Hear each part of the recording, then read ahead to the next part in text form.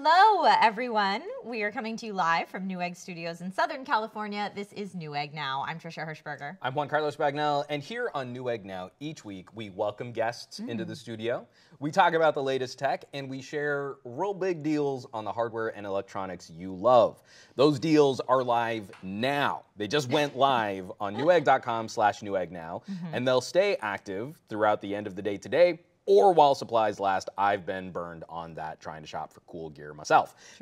Check them out while you watch along with the show, because we want to save you some cash. It's the end of the year, the holidays. Last minute gifts. This is how we do it. Yes. So on today's episode, we're going to be joined by representatives from both Microsoft and Generali, who works closely with Intel, two companies that, if you're a Newegg fan, you've probably heard of. Microsoft is going to share the latest updates to their Surface line of products, which should be really cool. And then later on, Generali is going to talk about their partnership with Intel, the importance of identity security, and their new Iris identity protection program. The right time of year to check in on some of that stuff. You know, Indeed. Keeping all your stuff safe, especially as we're all like probably hitting online payments and credit cards pretty hard. Oh, yes. Trying to wrap this stuff up. So this is a big, big show because it's also our last show of 2018. Hey, yo! This is it. We're doing it. We're doing it live. So we might be going a little long today, just talking with everybody and chewing through some fun stuff, because there's a ton to cover before we sign off for the year. Yes. And then as soon as we're off the show, we're going to do some prep for CES and Yes. stuff too. That we'll Lots to do before the end of 2018. So much to do. So, as always, we have some fantastic deals on that Newegg Now page, newegg.com/newegg-now. Let's go ahead and take a look at some of the ones from Microsoft and Generali later on in the show after we've had a chance to speak to them.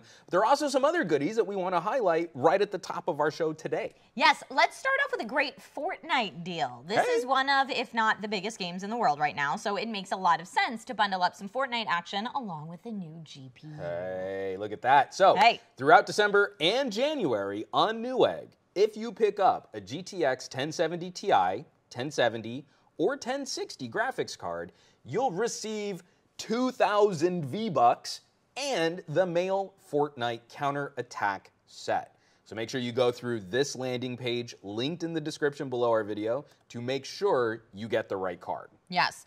A GPU upgrade is a great gift for any PC gamer, especially Fortnite fans, so make sure that you check it out while you still can. Yeah, another great gift for a PC gamer or someone who wants to be a PC gamer. How about a brand new gaming PC? You know. Just go whole hog.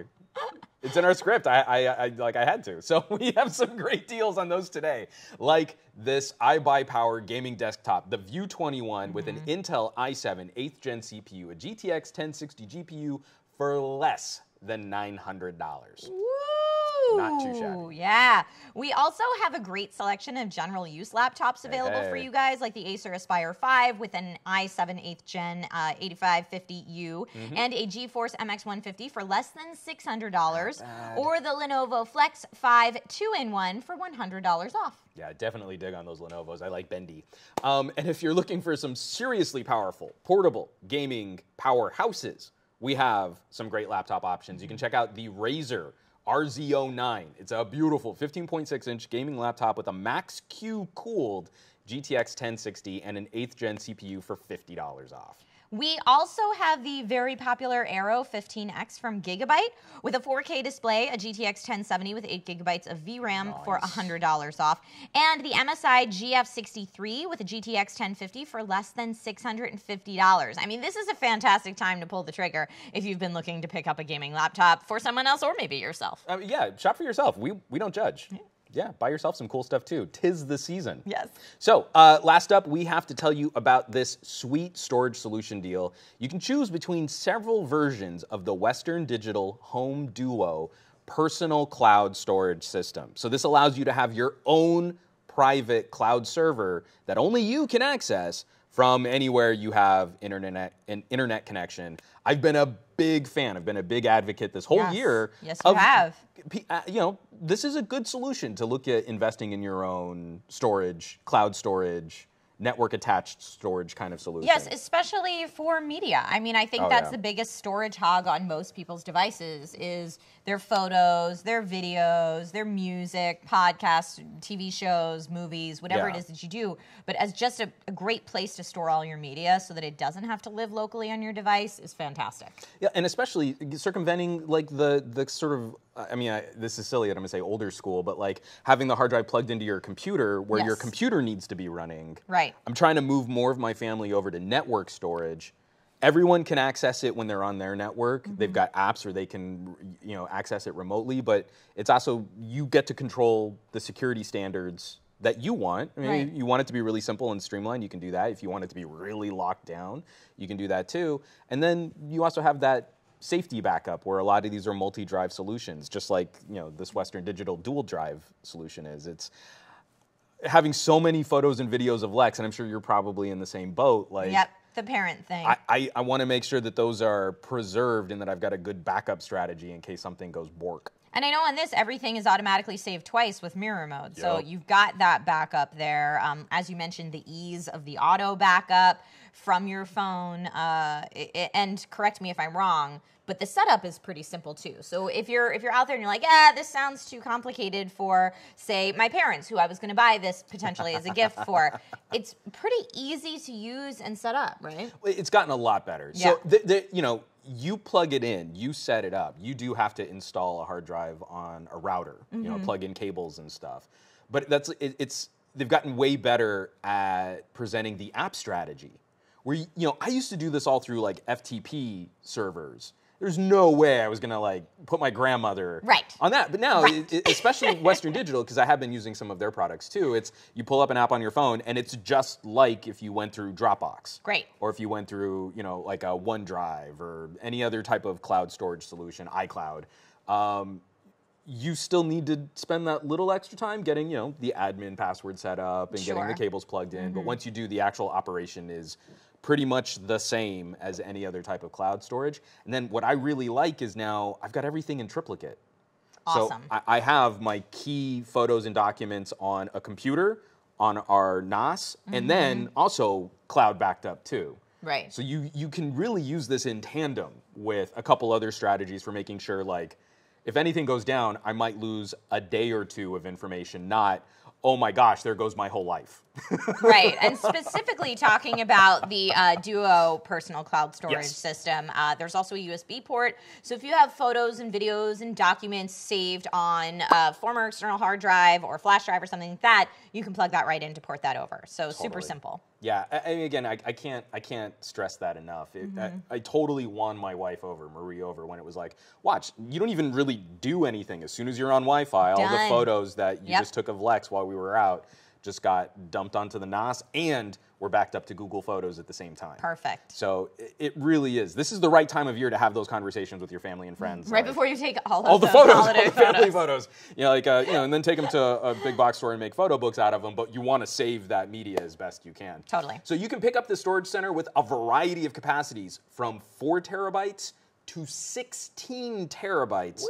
And plenty in between, and don't be shy going up to some big drives because you'll fill them up way faster than you think you will. 100%. Yeah, these awesome storage solutions are discounted all the way up to $220 today only. So make sure you check those out on that Newegg Now page. Yes. Now, we will be talking about Intel a little bit later on in today's show on the subject of identity security. And of course, they made huge news in the PC world just yesterday as they revealed their 10-nanometer Sunny Cove CPU cores. According to Intel, these should bring faster single-thread and multi-thread performance. And along with that, Intel also unveiled their next generation of integrated graphics. Their Generation 11 graphics will be the first integrated Intel graphics to hit a teraflop of performance, a lot more competitive against some of the dedicated GPUs out there. Yes, so we'll be following these developments next year when we see them actually in consumer products in 2019. We get to play with them. So next year should be a really exciting year for PC hardware. Well, and especially that race, because we've seen a number of companies making this transition to smaller fabrication processes. Right. And there were some concerns. Intel was not on that train. I think it's going to be very competitive. they've got the resources to come from behind and deliver some crazy products. So I'm excited to see what happens in 2019. Yeah, I think 2019 is going to be a real fun year for that as a competitive aspect. So speaking of Intel, Juan, I Yes. know you had a chance to talk about this last week, but I wasn't here. So what is up with this beautiful PC that we have on the TV here in the studio? Oh, this NBD, it's just our Newegg Yule PC. You know. Like we do. What? No, I've been cracking up about this all week because I got to see it like when it first fired up last week, and this is. I love the Milky White liquid cooling system. So we've got the RGBs that are timed with the music that it's playing. It's a classic Yule log, as per tradition. If you don't want to fire up an actual fireplace in your home, you can stream some kind of Yule log. Great. So we're streaming a PC, streaming a Yule log. That's hilarious. Which is hilarious. But it's also crazy overbuilt to just stream the PC because we're Newegg. I feel like every PC here is crazy overbuilt for whatever we need it for. Not just the ridiculous RGBs, the Yule system has an EVGA 2080 Ti. Because you need your Yule log ray traced. Of course. It wouldn't do. That light has to be super realistic. Exactly. So it's an Asus ROG Strix gaming monitor, case and cooling from Thermaltake. My favorite joke, and they won't write it into the script, is just say it. For it to be displaying fire for a Yule log. Because Thermal Mike helped us with this setup and the case and cooling from Thermaltake, this is the coolest running Yule log you'll ever find. And a bunch of other awesome specs. It's nuts. After the show today, you can check out the URL in the description below this video on YouTube and Facebook. Check it out live for yourself. Keep it streaming. Oh, yeah, is this going to be streaming all through the holidays? All through the holidays. Very nice. So we not only built this to be cool, running cool, but like it is going to run. I'm totally going to stream that at my parents' the whole time. I'm going to fire it up too. I'm totally going to do that. Because it's ridiculous. But it makes me so happy. All that it December exists. long. It says it'll be streaming all December long. Woot! So check it out for yourself. You can leave it on in the background of your family activities, your holiday parties, just for the ambiance of having. I heard you like tech in your Yule logs, so we put tech in your Yule logs. Well, I feel like the holiday season does become, at least for me, increasingly more techy every year. As we upgrade our homes to more and more smart home tech, as you travel for the holidays and you need to, control your smart home tech from afar because you're traveling and you want it to look like your home, or whatever it is, whether it's playing games with family members, like you said, Beat Saber, with your relatives, like introducing tech to other members of your family can be really fun. Oh, definitely. Well, and I feel like this last year has been a good catch-up year. So, like 2016, we were just starting to push the boundaries on some of this Wi-Fi automated Nest thermostats. Yes, agreed. The ideas were starting to flow out there. Now I feel like some of my lesser tech-savvy family members are getting their footing on what they can do. So, unfortunately, some of my travel does start to become tech support. Oh, yes. Right? I was going to mention that in our script. It was like getting people new phones. And I'm like, that's always a double-edged sword because that means that you're tech support for the next 2 weeks or however long you're home for. Or is it for the next couple years that the phone is in operation? But I mean, like, for the moments when you're like, leave me alone for 4 hours while I set up your phone and port everything over for you and then instruct you how to use it. And yes, it becomes a very big thing. But outside of us having to field all of that, I kind of feel like a lot of people who weren't on that train are starting to catch up. So now the conversations are starting to get a lot more interesting, where I'm not talking about heady tech concepts. I'm talking like, oh, this is a really cool gadget, and you can use this, and you can do this with it, and that they're following that conversation, and they're interested in it because they've seen other people doing cool stuff. Yes, well, even like smartwatches, like the everyday user can navigate their way around most smartwatch software, which is great. Okay, guys, so it's really time to kick the show into high gear at this moment. Coming up next, we're going to talk about all the newest and most exciting Surface products from Microsoft, so stick around.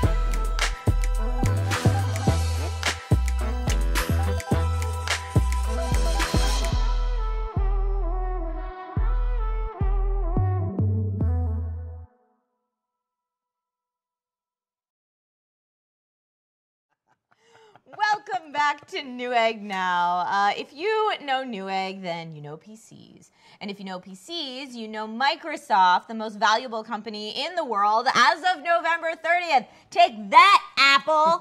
In your face. Good start.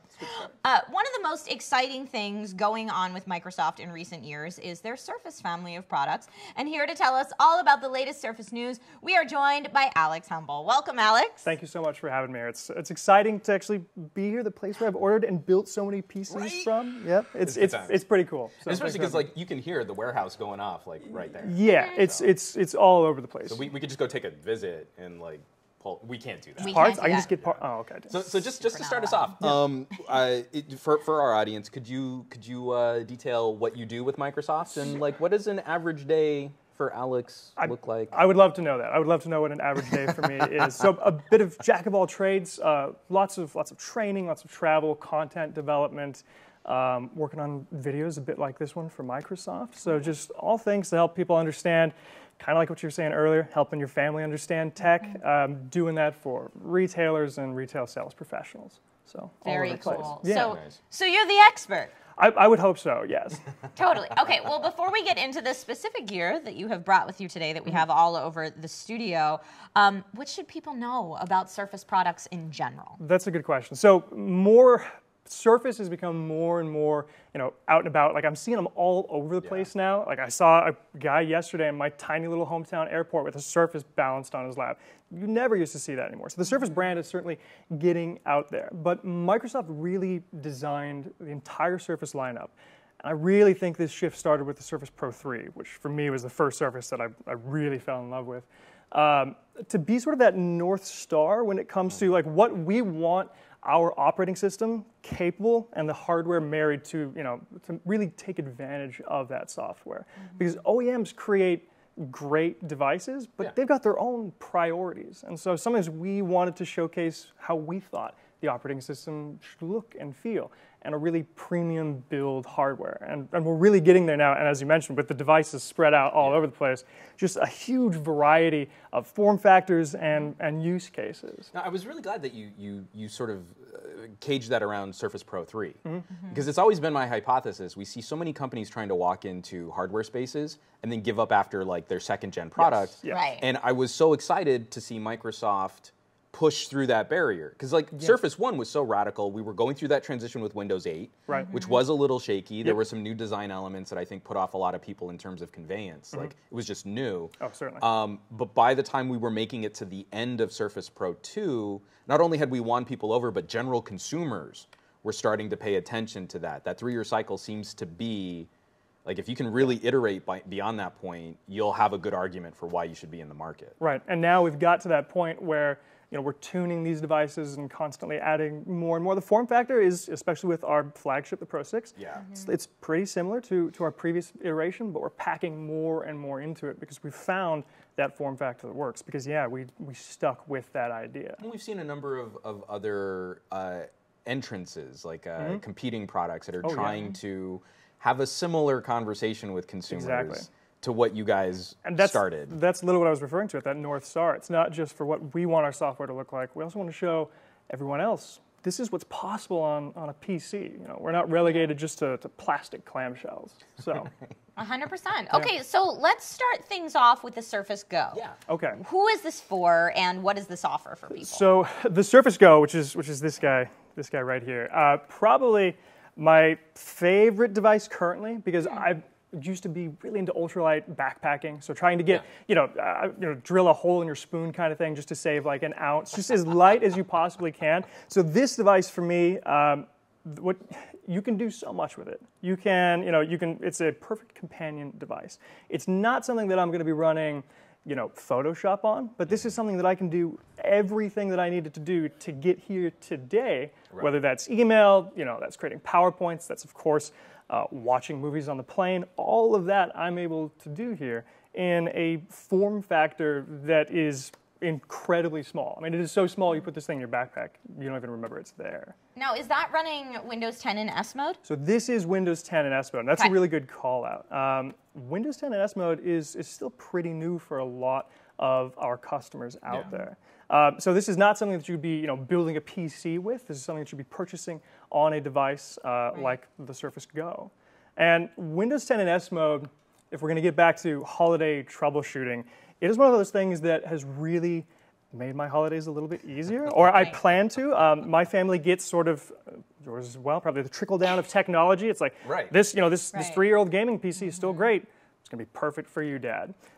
This device runs Windows 10 and S Mode, which means that it is a more secure, is a faster version of Windows. With the biggest difference being, if you're going to go download VLC, you would normally go, open up Edge, download it, it's there. Windows 10 and S Mode, it's only in the Windows Store. Right. It's more app-centric. It is, and especially for the people who, they've grown up using their phones, or that's what they're comfortable with now, it makes a lot of sense. It's just one place to get all of your apps. Well, this does seem to be Microsoft's answer to some of the tablet infrastructure again, some of our competitors in this space haven't really fulfilled that dream of a portable slate computing device that can sort of evolve or grow with different family members. Right. Like my grandmother kind of got off the Windows train around Vista to 7 and went tablet for the ease of use. This is now also an argument that could maybe bring her back into the Microsoft ecosystem. I totally agree. And my family, I've seen a similar sort of thing where they just say, well, these other devices, they're just so easy. It's just my phone. And so they end up carrying all of these devices around with them. It's kind of funny. They all do relatively the same thing. Whereas with this one, especially for my dad, who's just learned how to edit the registry, which was kind of a terrifying thing. He's like, he wants to put all of his music on his computer. He's got 500 CDs. He learns you can get music for free online. We all know how that goes. And so that's something that he's trying to do. He doesn't understand all of it. I hope he's not watching this. He'd be so embarrassed. But no, truly, this is really what I'm dealing with right now. This is something that I can give to him and know very clearly that he is going to be much, much safer. It's going to be easier for him. He's not going to have any of these issues that we all kind of enjoy dealing with and messing with. So from Microsoft's perspective, we've seen so many manufacturers making like flip and fold kinds of designs. How has that conversation gone with consumers in the more slate-focused 2-in-1 kind of form factor that the Surface has really sort of dominated that conversation? Yeah, and it really started with this product, our Surface Pro 6, and the Surface Go is, it looks like a smaller version of that. So far, people have really enjoyed it because you've got, your sort of work mode, and then you have, just rip the keyboard off, which, by the way, is nice that you can change the type cover out. You've got this premium, fabric, the Alcantara on it. And then you've got all of a sudden your Netflix device or whatever you want to use this thing for. It makes it really easy to move back and forth between these different modes, work and play. Now, just to kind of stray from some of our talking points real fast. Please. So I have an older lineup of Surface products. I have a Surface 2, one of the old RT. Yes. Was there any conversation internally at Microsoft about returning to custom blades? Because I have the music sampler blade for the RT. Wow. And I would love to see some other like a Photoshop blade or an Adobe Premiere blade or something like that. So what he's talking about is instead of like a type cover, it is a custom designed type cover, purpose built for video editing, for music and that kind of thing. Yeah, it's got like a grid, a 4x4 grid that you could use as a sampler. Yeah, and you could just sit there and like punch and like create music on the fly. I remember awesome. Mike Shinoda demoing this thing, and I was in love with it. Unfortunately, you know more about it than I do. You actually have one. I have it. I love it. Yeah. I was just thinking about that last week. I've not heard anything else around it, but now I know who to tell if I do hear anything. It would be, I think it'd be incredible for those specific industries. Yeah, and I know that, Microsoft's installed their user base. You want to cover as many people as possible, but there was this opportunity, this little glimmer of, this could be really exciting. Yeah. I think they recognize that people do want more of these physical controls. One of my favorite accessories, and Newegg has it, is the Surface Dial. Yes, which is really cool. Yeah, of course you can mess with stuff on a touchscreen, but instead you can take this dial. Exactly. It's the difference between if you've ever turned up the volume in a car that is a touch screen to change the volume. I hate it. You can't do it while driving. You have to look at it, make sure you got it. Surface Dial, you know exactly what you're doing. It's a really nice experience. I come from old school studio background where you don't want to take your eyes off the screen, so you have this whole control surface of things that you can kind of move around and alter what you need to get your work done on. Right. So is there anything cool like that or otherwise about the Surface Go that people would not be aware of, that it's something that exists or that you can even do on a Surface Go? That's a really good point, so I'll pick this guy back up. So again, when I think of this device, I think of my companion device. This is a device that I can take with me to do anything. This is perfect for my dad. This is perfect for a student, for a working schmuck like myself. Like, this is a wonderful, wonderful device. One of the things I don't think people realize is, like all of our Surface devices, we've built this really premium device. But you'd expect we start stripping things out as we get to a lower price point. And in fact, that's really not the case. So one of my favorite features that not a lot of people know about the Surface lineup is Windows Hello. Are you guys familiar with Windows Hello? And have you seen this, demoed it before? So Windows Hello... Please do it for us. So Windows Hello allows you to just look at the device and log right in. So for instance, if we hold it up here, it's not going to do anything. It's like, no, Trisha. No, it's not going to work. You don't have access to this device. It just shut the screen off. I can't even look at you. Yeah, it's that bad. But if I look at the device, and if I, of course, a live demo, it's going to have... Doing it live. Doing it live. There we go. Well, and you're also backlit. There we go. Studio lighting. You'll just have to trust me that it unlocked with my face. I didn't type anything in. But just looking at this device, it's wonderful. I can walk by my office, just sort of look at my Surface devices, and they're instantly on. Yeah. Microsoft mandates like a 12-digit password. It's terrible. Okay. I never type it in anymore. That's one of the things I love about this guy. Great. That's so excellent. moving on to the Surface Pro 6, how is that different than the Go? And can you compare and contrast them a little bit for us? Yeah, it's bigger. Perfect. That's Okay, it. great. Let's Cool. move on. Yep. Moving on. So, Surface Pro 6, this is a device, whereas this is my companion device. I can use it for almost everything. With this device, I truly have substantially more power. Right. So, between the Pro 5 and the Pro 6, we have, with the new 8th generation Intel Core processors, we've doubled the amount of physical cores in this. It's 67% faster than the previous generation of Surface Pro. Great. So, if you still are on those older generations, and many people, like us, we fell in love with the Pro 3, and then that's where a lot of people stopped. Yeah. This new Pro 6 is substantially faster. So that's the thing you're going to notice right out of the gate. The Go other through thing, a couple TikTok cycles for Oh, the yeah. channels and stuff. So. yeah, and it's to be expected. Of course, it's going to be faster. But just how fast it is, I think that's what takes a lot of people by surprise. So. Now, because we're still talking about a two-in-one design, and like I started the Surface train on the Surface Pro 2, Okay. and then also playing with a Surface 2, Right. the older RT version. What have you guys found in terms of the usage? Because that, to me, Surface Go looks like the better argument for slate mode portability, being able to use it tablet and have a keyboard thing. Moving up in size, what has the response been? Like, do you guys track some of that usage Oh, yeah. from customers and their feedback, and What how many people are people using the are devices using it for? to go slate mode versus more of a I laptop replacement? feel like it would be a laptop replacement for people, probably Right. more than slate mode. No? I think so. Yeah. Yeah, that's how I see most people using it. This used to be my primary device. I've actually moved over to the Surface laptop because I don't particularly use it for the pen features. I'm not an artist. But it's one of the things that I know people who are working in Photoshop, if they want to work in Photoshop, yeah, they can do it here. Right. On the Go, it's not really what it's designed to do. Again, a companion piece. Whereas this, you take that type cover off, and you have this slate that is substantially more productive. You don't need a separate pad. You can look at directly what you're working on. Yeah. That's a huge benefit. It's also just the form factor. People do like the way the thing looks. We all want, as we can see around us, we want to customize our Aesthetically cases. pleasing, yeah. Exactly. And so when you look at these devices, especially our type covers, they're wrapped in this very premium fabric, Alcantara. And it gives you a really nice feel. It also gives you choice.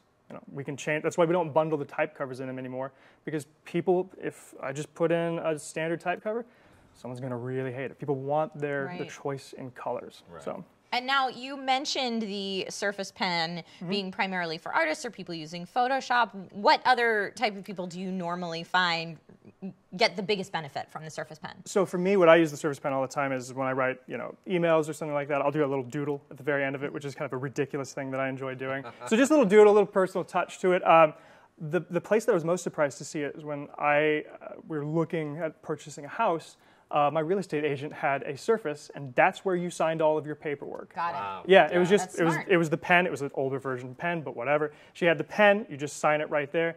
I'm not an artist, nor was she, but it's so familiar because of this 3:2 aspect ratio. It's like a legal pad. It's very easy to hold. Sign, do whatever you need to do. you don't have to be an artist at all. That's great. That's much easier than the way I had to do things with my real estate agent. Yeah. So I get it. Yeah.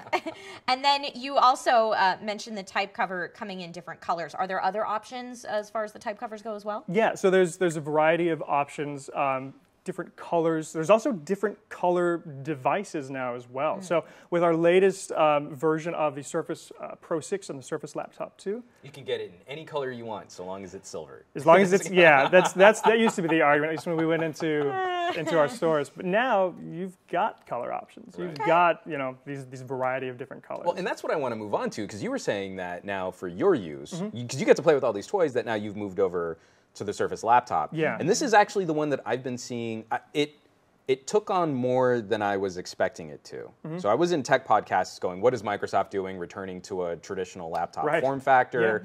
Yeah. They're not even really reinventing the wheel here. What's going on? The Surface was so boundary pushing. This is so normal. And yet my sister got one. My wife is on one for work now. Oh, wow. Like I'm seeing that one expand way faster than I thought it would, that Microsoft logo on the back. Right.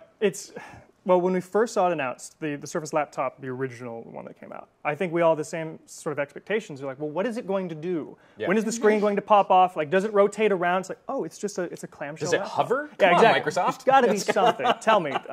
It doesn't do any of those things. But what it does do is, you know, especially those of us who really need to work, to have a portable device, who don't maybe need those artistry features. We don't need to detach. We need something with solid battery life. A clamshell laptop does that very well. Yeah. And that kind of goes back to what I was talking about with those premium devices, the North Star. We wanted to show, yeah, you can even take an old, tired category and really reinvent it with, you know, the addition of Alcantara fabric that I've never seen anywhere outside of a luxury sports car. And kind of keeping up with some of the feedback questions. What has the response been to a touchscreen? Because after going Surface, like, even though I'm on a gaming laptop, I refuse to buy a laptop now if it doesn't have a touchscreen. Right. So this was this the sort of Trojan horse to get people interacting with touch, or was it more a response to people that didn't want to give up that as a feature that were already part of the Surface Fold? So with Surface, you know, a big part of integrating touch goes back to Windows 8. Yeah. You know, we really wanted people to try this because we saw, I mean, what do we all have in our pockets? We've all got our phones, we've all got our tablets, we've got multiple devices that really do the same thing, and these devices were the ones that didn't have touch. So we wanted to move that forward with our Surface lineup. Of course, all of our devices have touch. It's just natural. When you move over to a device that does not have touch, I continually poke the screen. Yeah. I always, like, one of my favorite things is to watch devices that don't have touch, and people continually touch the screen. They cannot break that habit. If you've ever watched a little kid, they'll come up if they're watching something on the TV, and they'll try and move the image. Yeah. It doesn't work. This isn't what I want to watch. Right. Yeah, exactly. It doesn't work that way on some screens. But with our Windows PCs, the entire operating system is designed to work that way, and of course our hardware along with it. That's great that you've seen such a response to that. What about the audio experience on the Surface Laptop? What are the speakers like? Yeah, so I told you I moved over to the Surface Laptop, and I bounce between all of them because I've access to all of them, so I'm always trying to make the argument, which one should I use this week or this month? The Surface Laptop 2 is what I keep coming back to. The speakers are unique. They're actually underneath the keyboard. So they're called omnisonic speakers, and they're substantially louder and richer. In my opinion, I might tick some of the other design people off, but they're substantially more rich than any of our other offerings because it's just this huge speaker underneath. And the sound is really booming. It's perfect for, like, it's boring stuff that I do, but conference calls. But it's great if you're watching a movie and you really do want to hear more than, you know, your average speaker can give you. It's just surprisingly loud. Most of the reviews have indicated that as well. They're just surprised by it. And you've mentioned the Alcantara fabric several times, that it's a luxury sports car fabric. Please tell us more about how that came about, what it does for the laptop, etc. Okay, so I think one of the reasons I love it most is maybe I'm a nervous typer. I get sweaty palms, and you get these plastic devices or even the metal ones, and after a while it kind of feels, I don't know, it doesn't feel great. You feel clammy when, you know, right on your palm. It's just or sticky. Yeah, it's not that it's not that nice of an experience. But with this Alcantara, which yes, I have mentioned a few times, I'm in love with the fabric. You really do get this premium feel. It is unique. I don't know of any other really devices that use this in such a way that we do. It just, one more thing to set it apart. And you'll find it on the Surface Pro 6, the Surface Laptop 2, and of course the Surface Go all have those options. It's something we've kind of complained about just in our own sort of ramblings about other mobile tech. I'm getting real tired of just like glass and metal being the default materials. Like I have an old Motorola phone that has a leather back, and you're like, I like holding that phone. That these material choices, I don't. We've barely scratched the surface on other things we could do to make something nice. Agreed. And that leather, it ages. It gets that patina. It looks so cool. It does. Yeah. And it's 3 years old now. It started out as this bright blue, and now it's all worn and cracked and like edged. You know, like 3 years of glass or 3 years of metal just looks dingy. Yeah, it's not nice. 3 years of glass in my care looks just cracked. Yeah, exactly. My devices don't last that long either. Okay, so last but not least in the Surface family, we have the Surface Book 2. Yes. We had Microsoft on a year ago. Right. Yes. Guys promised to bring in a Surface Book 2. This You finally has been made around it. for a while. So tell us, please, what are the selling points of the current iteration of the Surface Come on, Book bring 2? in this bad boy. So this is the Surface Book 2. This is the one that I always look at. I want to try this device. This is the 15-inch Surface Book 2. So this is a massive screen. It's a gorgeous screen. The biggest selling point, of course, and what's most unique about it, is this hinge. So this fulcrum hinge is pretty unique because it actually expands and allows the entire thing, it sort of rolls out to support what is most of the PC living inside of this thing. Because it's got a different weight balance than a traditional laptop. It does. Yeah, it does have a different weight balance. And actually, that's part of what this hinge does, is to support that weight balance. Because if it didn't have that extra extension of the base, it would fall over. Exactly. So what's most unique about this thing is the ability to detach this from the base. Whoa, so very fancy. It is pretty fancy. So you've got your laptop mode, but you've also got your clipboard mode. And this becomes a huge screen for doing whatever it is you need to do. It's perfect if you've got this on a workstation and I need to walk down the hall and show you an idea or design. And they both have pretty good battery life. Connected, it's about 17 hours, which is pretty incredible. Well, because we're talking, again, this is another step up from the Pro. Yeah, it is a, if you are someone who needs, quite a bit of processing power, you need a 1060 graphics card with 6 gigs, like this is the device for you. I don't need that. I want it, but I don't need it. And so for me, it would be wasted. But I know many people would love this device for artistry, for engineering work, CAD, all that kind of thing. My big thing is always coming back to gaming PCs have made some of the best arguments for video editing. Right. And so now having another entry in that where I wouldn't have to sacrifice a touchscreen, I could go multi-mode and go slate, and then still be able to sit down and like actually render.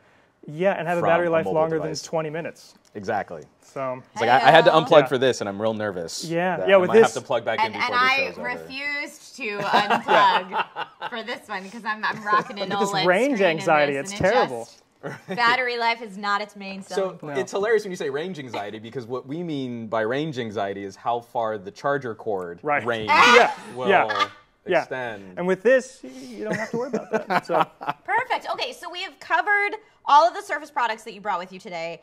How do you choose between them? Like if someone asks you for a recommendation, how do you help them find the right Surface product for them? Just like with any piece of hardware, I want to know what it is that they want to do with it, or what their previous version couldn't do. I want for games, it's easy. Like I wanted to play this game at this setting, couldn't do it. That leads pretty naturally, for that qualifying question into what they need. Yeah. So for this, I want to know, what are they doing for work? What are they doing for play? What do they wish they could do? That kind of thing. And that sort of helps me decide into each of these buckets because you can mix and match, but especially with your Surface Book 2, with your laptop, with your Go, you've got a lot of options. Just want to make sure I get you the right one. Some crossover between. Exactly. Right. But there might be an opportunity where maybe they should look at moving from a Go to a Pro or something like that. Exactly. And I want to make sure that they're not buying way more than they need or they're not buying enough. So. Sure. All right. So excellent. I got to put you on the spot before we let you go. Yes. As someone who has basically every single Windows phone that was ever made in a collection on my bookshelf of sad. I was all in. Juan was all about the Windows I phone. loved my Lumias. I've been seeing Microsoft make some interesting moves towards supporting ARM chipsets, always on connected LTE devices. Skype has gotten a lot better Yes, it has. over the last year or so. could there be an opportunity to revisit some discussion of mobility as we're looking at Windows S and an app ecosystem that is now starting to catch up with other mobile infrastructures? As we'll back up for just a second. As a fellow lover of Windows Phone, that's where I started my job. Was talking about Windows Phone. Those cameras. Yeah. I actually, So good. The 1020. I'm cutting a video right now about a $40 Android phone, which basically has the same stuff that the Lumia 550 had 3 years ago. Right. Okay. That, I mean, like, the competition has been in a holding pattern for entry-level devices since the Lumia 520. Yeah, they were excellent phones.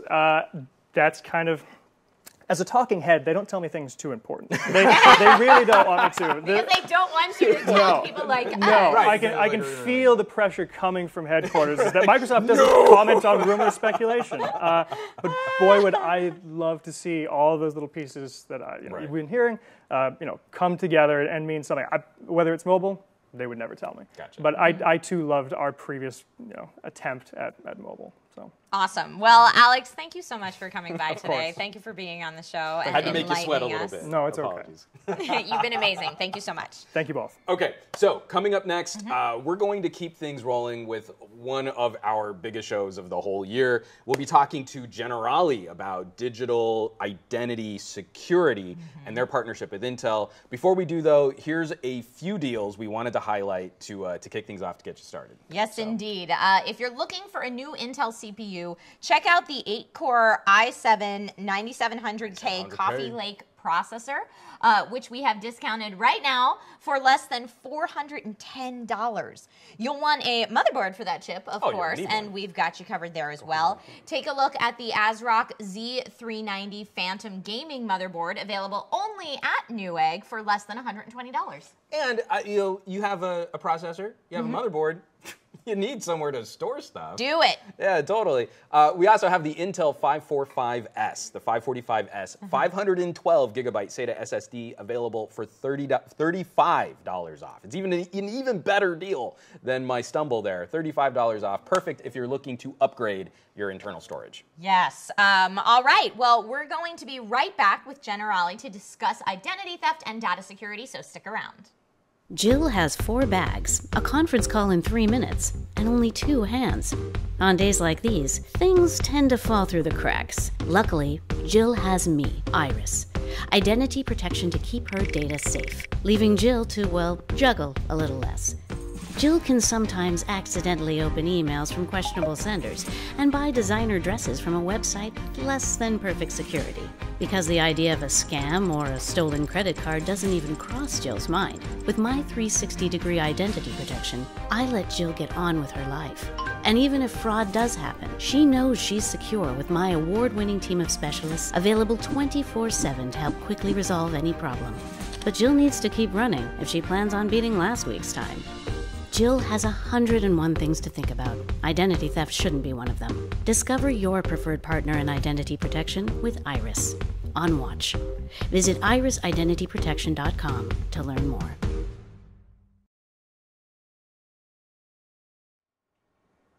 Welcome back to Newegg Now. We're coming to the end of 2018, and we all know that more of our lives than ever take place on computers, in our phones, and throughout the digital world, which makes things convenient and lets us have a lot of fun, but it also exposes us to risks like identity theft. Well, and especially for our audience, I think they're pretty well versed.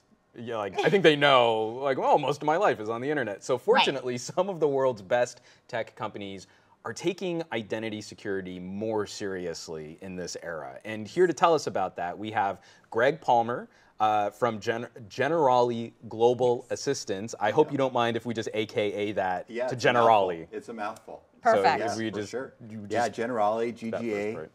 Yeah, either one works. Perfect. So before we dive deeper into the conversation, tell us a little bit about what you do for Generali. Yeah. My role with Generali is Senior Business Development Director. I am responsible for establishing strategic partnerships. We have some of the largest partnerships with some of the largest organizations, such as Intel. Generali Global Assistance is a division of the large Generali group out of Italy, and we offer assistance services. And one of those assistance services is identity protection. Cool. So just helping people safeguard their personal information. Is it more, just because, and you'll pardon, I mean, I read up on the company a little bit before, but especially for our audience, is this more a corporate-facing company or a more consumer-facing company? Both. Yeah. So you're trying to find avenues of protection for all Oh, kinds of different markets. It's primarily a consumer-based product. Okay. Protecting consumers against their own personal identity and protecting them against what they should be safeguarding the most, which is Social Security, driver's license, and all of the personal information. So So in already having like a consumer-facing strategy, how did this partnership between Intel get started out? Great question. I think what you have to realize is the connection between data and personal, right? So when Intel was looking to enhance their product and create more of a protective consumer-based product, they turned to us to be able to connect those two dots.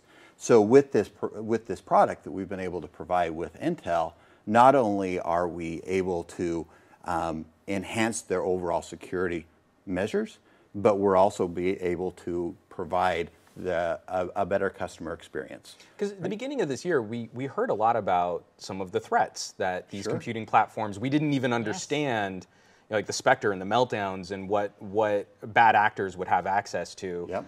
That sort of arrived on the world stage in a very public fashion. When Intel was looking at their relationships and reaching out to companies like yours, was it more like, I feel like there would have been a danger of them trying to reinvent the wheel and do everything from the ground up to try and safeguard their products when they could develop a strategic relationship with a company that's already working in that space. Yeah, absolutely. We certainly fit a hole that they had in a more comprehensive security and protective solution that they were looking to achieve. Got it. Excellent. So before we dive into exactly what you guys are doing to help protect data, let's talk a little bit about what exactly identity theft is.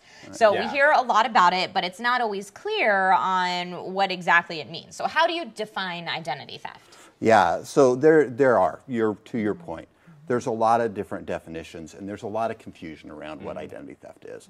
And I wish, like Alex, I had some sexy, cool gadgets and toys to share. If we were like local news, we would just have a graphic of someone in a hoodie with like green text on a computer monitor hacking the mainframe. Yeah. Right? That's how it works. Yeah, absolutely. And it's one of those things where, you know, Alex came out and he showed the really cool Surface and all the technology and all the gadgets that we want for Christmas and for the holidays. It's like going out and buying a new car, right?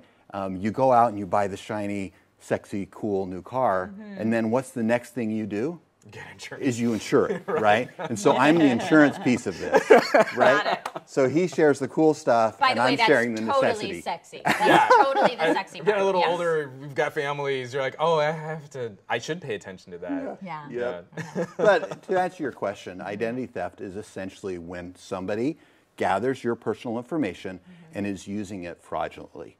And more times than not, it's for financial gain. Got it. And so, I mean, we were even having some conversations before the show. I don't even remember how we got there, but we were talking about some of the credit card breach scandals and things like that too.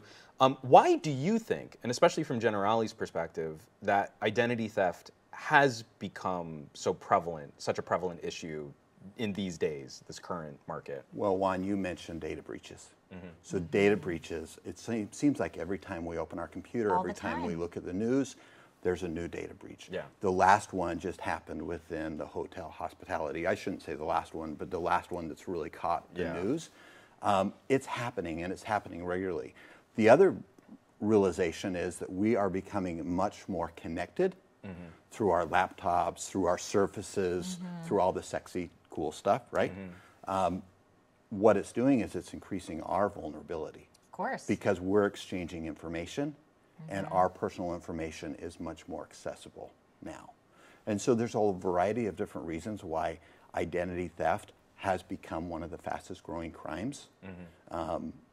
But those are two areas to really focus in on, is how available our personal information is for a variety of different reasons. And please correct me if I'm wrong, but it does seem like the risk reward has, Yes. the pendulum on that has swung way in the favor of bad actors. Yeah, I was going to mention that as well. It feels like, at least from the public perspective, it feels like there's not much that law enforcement can do after the fact. Right. So your best bet is to protect yourself ahead of time, because once it's happened, they're not it's going to done. go after that person. It's already done. Yep, you're spot on.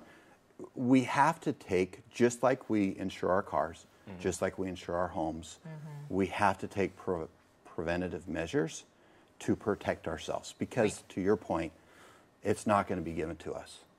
And if you've become a victim of identity theft, you realize how challenging it is to restore your identity. Yeah. Even if you've had your purse stolen or you've lost your phone, right? Especially your phone. What's the first thing we think of is, oh shoot, all of my information. Right. Where's my phone? All of me is Right. in that little Right. portable puck, right? Yeah, and do I have insurance on my phone? But what we don't realize is what happens if somebody gains access to my phone, Right. and because of our data and technology-driven environment that we live in, all of our information is stored on that phone. Yeah. So what are some of the numbers like? You know, how many people would you say 2018 are actually victimized by identity theft? Yeah, so recent studies, Juan, indicate that 16 million victims of identity theft in 2018. That means 2 cases of identity theft every second. Wow. That's And I would terrible. imagine a lot of those people don't even know that they're victims. No. Well, that's the other thing is with data breaches, right? Identity thieves are smart, Yeah. right? They know what to do with your personal information, and they know when to use it. So they realize, if I gather Greg's social security number, I'm not going to immediately use it because he knows, oh, I just was a victim of, Right. a an data attack, breach, yeah. right? So now I'm going to take preventative and proactive measures. They're going to hold on to that information, and they'll use it. Well, and the hotel breaches were so scary because, like, I might have stayed at a hotel 2 years ago, and that information would still be on file. Right. That then be on a compromised network that then they could gain access to, and then a year from then. So I might be victimized by this process 4 years after I Absolutely. actually did business with Absolutely. that company. Yeah, they'll just hold on to that information until they see a window of opportunity. Right. And that window of opportunity is usually a lag time and a gap between the actual occurrence, right, and when they think it's an appropriate time to use it. And some people think that the only way to protect themselves against identity theft is to just not be connected at all. You know, they're like, well, if I never use a public Wi-Fi, if I don't use social media, I'll be fine. You know, then I'll be Right. fine. But I feel like increasingly that's becoming a non-reality for our world. Yeah. For what our world is becoming, you have to be connected. You have to communicate in these ways. So it's great that you guys are providing another option. You would have to find a big, big rock to live under if you didn't take advantage of all of our technology, right? But because of the technology, we live on social media, right? We live on email, we live on texting, and all of that is data exchange that can be intercepted. Yeah. What are some other ways that people can get your information, just so that everyone can be careful out there and know what to look for? Oh, to protect your personal information? Like we said, like public Wi-Fi is a great way to for them to take your data. What are some other ways that people typically do that? So you'll have to be really careful with public Wi-Fi, right? Remember, public is public, right? There are eyes and there are ears everywhere. But just like the physical eyes and ears, there's also technology. If you're in an airport, be extremely careful. There's technology, there's scanners out there that can quickly intercept your personal information. I even love, like, when I'll try and connect to, like, an airport Wi-Fi, and you can see there are 4 other networks that are named the same that aren't, Right. I think, connected to the actual airport. Yeah. Yeah, be careful. Don't share or enter personal information on a public Wi-Fi. Yep. Right? Okay. The other thing is, and I can't emphasize this enough, passwords. Okay. You know, 55% of us use the same password. And sometimes the security is overlooked by just convenience. Yeah. Right? Yeah. But by doing that, we leave ourselves extremely vulnerable as well. So make sure that your passwords are unique and secure.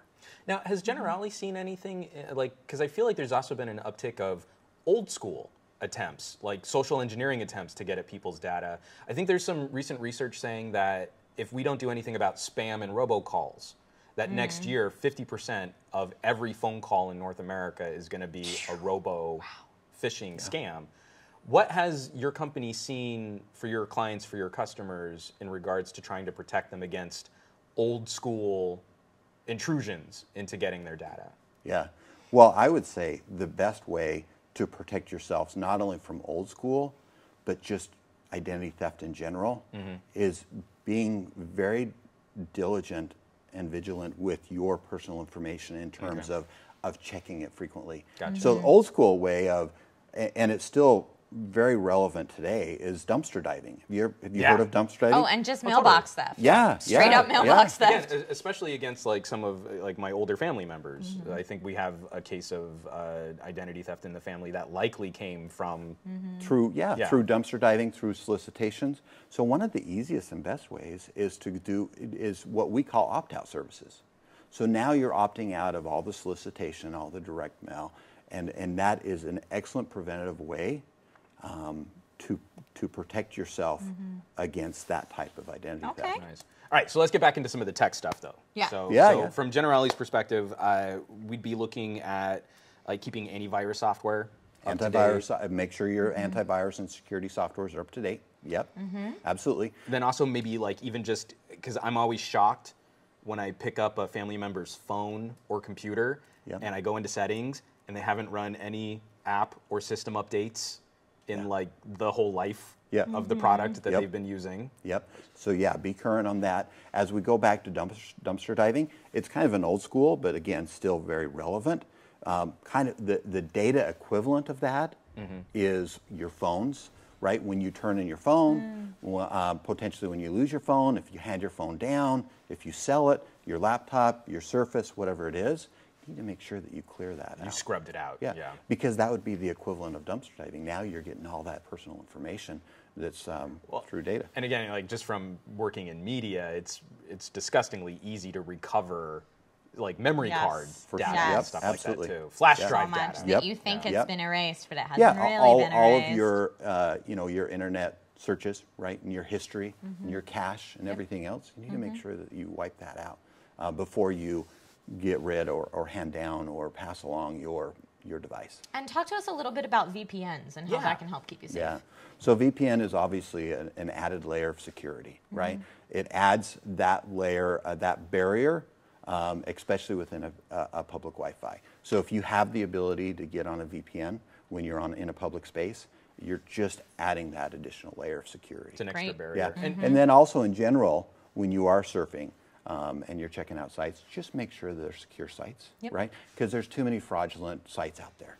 I kind of blew a friend's mind. It was like just HTTPS.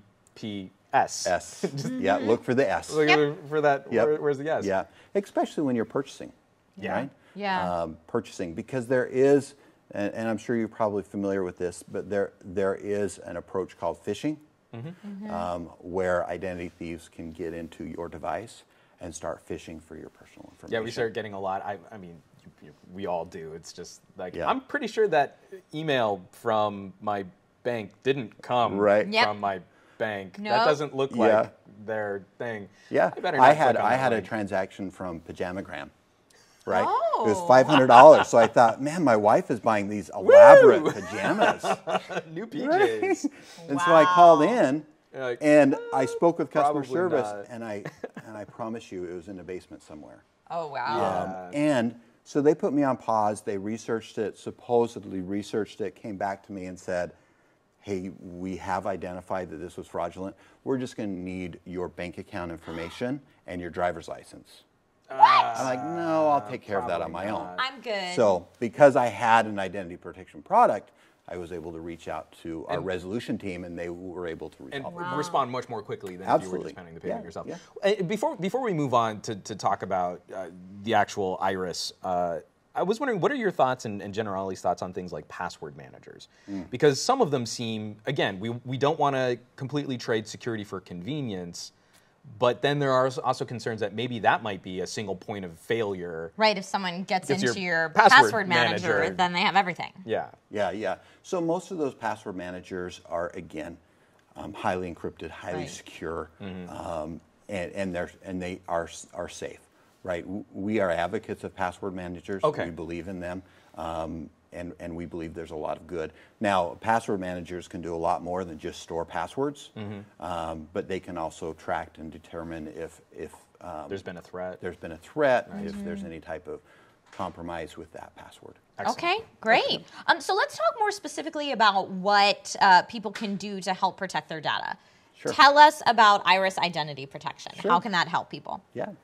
So Iris Identity Protection comes in several different forms, right? As a partnership with Intel on participating products through Newegg, you are able to get what we call Iris Assist. Iris Assist gives you 24 access to our US-based resolution team out of Bethesda, just outside of Washington, D.C. Okay. They're going to be there to help and assist you in case you run into or you feel that you have become a victim of identity theft. Going back to our earlier conversation, if you've ever been a victim of identity theft, you understand all of the processes, all the legwork that you've got to do. It's never ending. Right. Yeah. Contacting your financial institutions, the credit. If you ever called into the credit bureau, I mean, that can be just a nightmare. Oh, I try to do it all online because I can't handle calling. But Sure. I'm still from 4 years ago. I still have special PIN codes with the IRS. Oh, yeah, so do we. Yeah. Yeah. So there's so many different points of contact that you're going to have to reach out to ensure that you're protected. The Iris Assist provides you with basically just a one-stop where we can assist you with all of that. Great. Now, through our partnership with Intel, we are also, for those that are looking for more of a comprehensive product, so the Iris Assist is going to provide you with that resolution support. But if you want the monitoring, if you want the added protection, there's also a new technology going back to our earlier conversation around anti-key logging software, right? Oh, interesting. That's also built into a more comprehensive product that's also available for those that are looking for that added protection. Okay, great. So Iris Assist is after the fact, and then you have other offerings that can help protect beforehand. Yeah, exactly. Okay, great. So is that what Iris Plus is? Can you talk to us a little bit about that? That's Iris Plus. Okay. So Iris Plus is that more comprehensive product where for the individuals that want more. Great. Want more of that proactive, preventative service versus just the resolution support after the fact. Now, I mean, obviously, you wouldn't want to just put a price on security and how much time and effort it takes to recover from a bad data breach. But what would that look what like? is that price? What is that price for like Iris Plus if someone were concerned about stepping up to that if they layer of wanted to security? purchase Iris Plus? Yeah. Yeah, I believe it's $9.99, but Great. just go to newegg.com and it would be available. So an insurmountable price barrier, guys. It's like a Netflix subscription. That's $9.99, by the way, not $999. So what else? Thank you for the clarification. Gotta clarify that. You're talking about insurmountable prices. I And was like, that's I know per there's month, going to be right? at least one person out there. I was gonna say. So what else can you tell us about Iris working with Intel and how that provides an advantage over other identity monitoring programs? Did that give Generali any extra resources for their end? I'm sure that collaboration had to work both ways to get that kind of access.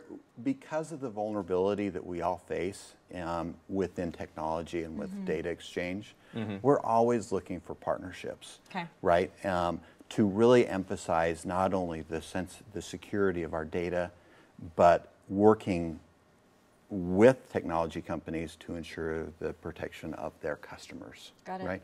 So when this opportunity came with Intel to say, hey, we want to create more of a comprehensive security package to include identity protection, it was a natural fit from a service perspective as well as a partner perspective. Those are the partnerships that we're looking at for those organizations that are really truly looking for innovation, added layer of security, and to increase the total value proposition to their customers. Yeah, and especially access to such a huge section of the tech market. Absolutely. Yeah. Excellent. Awesome. Well, thank you so much. If any of you out there are interested in learning more about Iris Identity Security, there is a link in the description below this video on YouTube and Facebook. So make sure you check that out. Yes, and Greg, thank you so much for coming by Thanks today. for having me. Yeah, thank you. Wonderful to come to Southern California in the winter, right? I bet.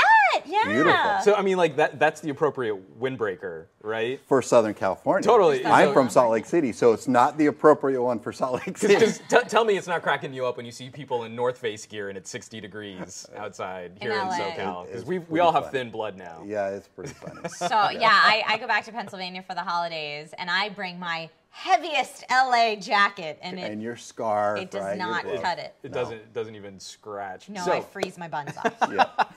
all right, so after freezing our buns off, we'll be right back with some more deals. But let's check out a quick video of Iris identity theft protection software in action, and we'll be right back after that.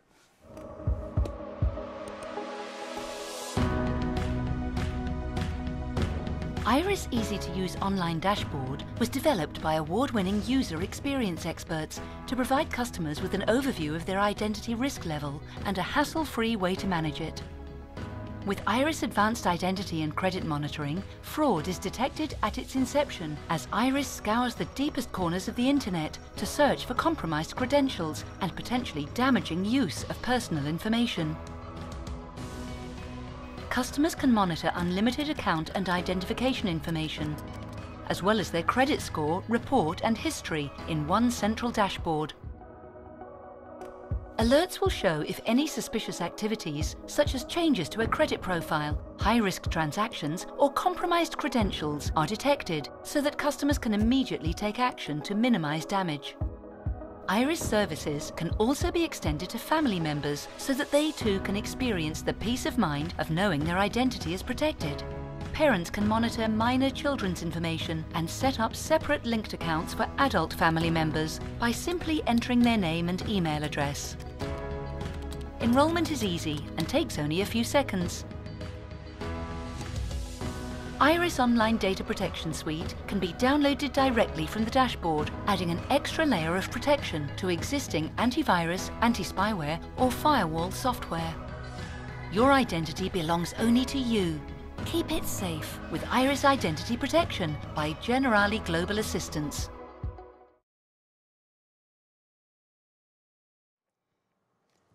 Welcome back to Newegg Now. Believe it or not, we're actually coming up to the end of the show today. Say The what? time has flown by. Indeed, for the has. whole year, as a matter of fact. This year this year felt like the longest decade ever and like the shortest week I've ever lived Simultaneously at the one same week. time. Yes, exactly. But before we wrap up today's show, we want to take one more look at the deals on newegg.com/Newegg Now. And remember that these are live right now, and they will last through the end of the day today or while supplies last, whichever comes first. So if you see something you like, don't wait too long. Just go ahead and pull the trigger. Just get it. So we have a great deal on a Gigabyte X299 motherboard, which you can pick up for $30 off. Perfect for unleashing the power of the monster CPU that you'd plug into that thing. We also have some great deals on printers from HP and Samsung. Some Yup. sweet streaming and capture gear from Elgato. You can get the Elgato Game Capture HD60S for less than $125, or the Stream Deck for less than $95. So if you're interested in upping your streaming game, you will definitely want to check those out. Yeah, I'm rocking an HD60. It is good times getting some good video feed off of my gaming hardware. There's all kinds of awesome stuff on that Newegg Now page. We also have an NVIDIA Shield TV. Ooh. A Sennheiser PXC 550 wireless headset.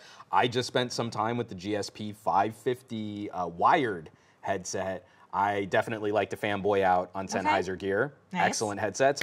We have a Corsair Hydro Series H100i CPU cooler, which I was using for a while too. Definitely a great way to get into some water cooling.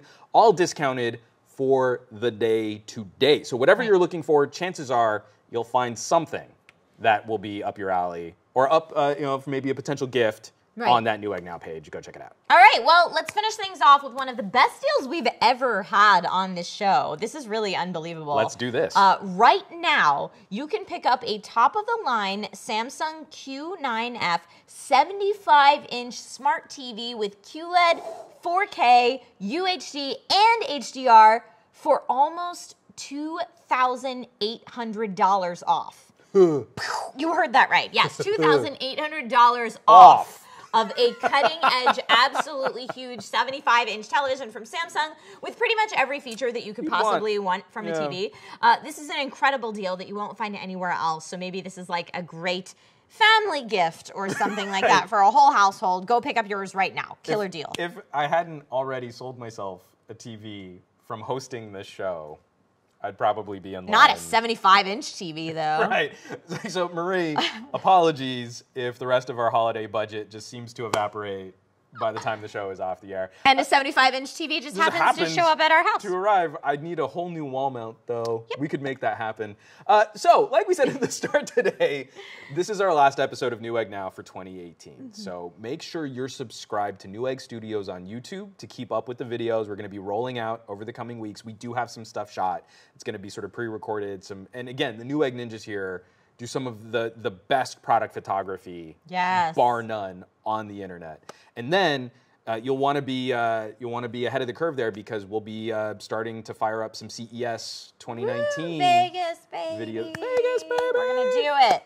That's in January. It's so crazy. It's right around the corner that we'll be trekking out to Vegas to go cover all of the new stuff that's going to lead off in 2019. Trisha and I will both be there. Yes. If you're there, let us know. We can hang out, get some. Yeah, we'll do a little meetup or something. Totally I always love CES because I feel like I'm getting a peek into future tech. A lot of times when it's even still in like what I like to call dream phase. So like it's still a concept, it's still a dream that it could happen. We might have a working prototype, but that's where I feel like some of the most unique ideas come from in the tech space. Like I've seen things at CES that have never come to fruition, but I am so glad that I saw a demo of it like 6 years ago, because maybe someday. Yeah, so it's really fun. Some trade shows and like E3s and MWCs way more focused, you know, like gaming or mobility or phones or something like that. CES has become such a great breeding ground for concept. For everything, yeah, and tying all these different things together. So we're going to have so much more news from Intel, NVIDIA, all of the top vendors and manufacturers that we work with here at Newegg. So we'll have some exciting stuff to show you. Be subscribed, smash that bell icon on the YouTube. Hey-yo. And definitely check it out, because we're going to have a lot of fun. Awesome. So thanks again very much to Alex from Microsoft and Greg from Generali for joining us today. And thanks, of course, to all of you out there for watching. Yeah. So remember to check out the Yule PC live stream. I don't know why we don't have it up on the TV. All December. Right the link is in the description below if you forgot how beautiful it is, or you want to check it out at all during the rest of this month and during the holidays. So happy holidays, everyone. Happy holidays. And we will see you in 2019. Yes. So this has been Newegg Now, and now you know. Bye, guys. Bam.